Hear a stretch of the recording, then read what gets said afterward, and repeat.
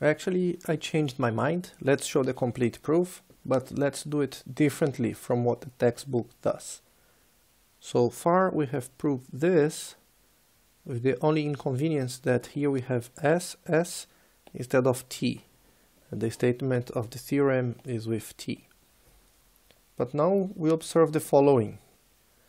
What is this? This is generalized eigenspace of operator S with respect to number lambda 2.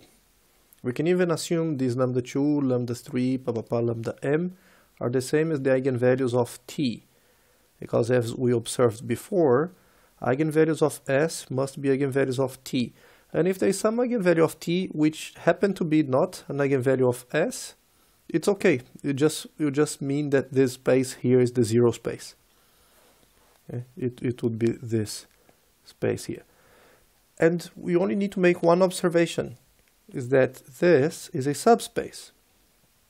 Okay? The generalized eigenspace of operator S with respect to the number lambda j will be the generalized eigenspace of the operator T with respect to the same number, because Ts is just a restriction of T to the smaller subspace.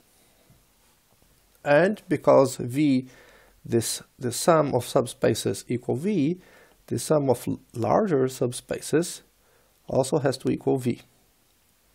Okay?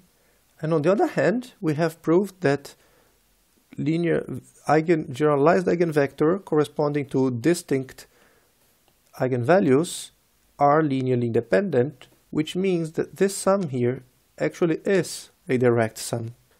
And this concludes the proof. The theorem is proved.